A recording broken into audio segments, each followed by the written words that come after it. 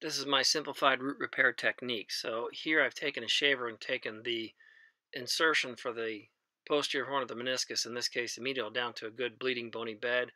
I pass my sutures with my Novostitch Plus, anterior, posterior, medial, and lateral to give me a Mason Allen type stitch pattern.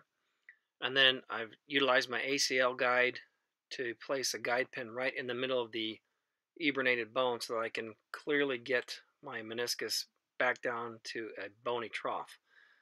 So once I retrieve my passing suture, in this case I'm utilizing a Chia suture passer as opposed to just a suture itself, I'll go ahead and do a standard suture sorting. So grab the eyelet, grab all the sutures, pull them out through the portal as I'm not using a cannula to sort them from the soft tissue. And then I'll pull them all back down inside the tibia.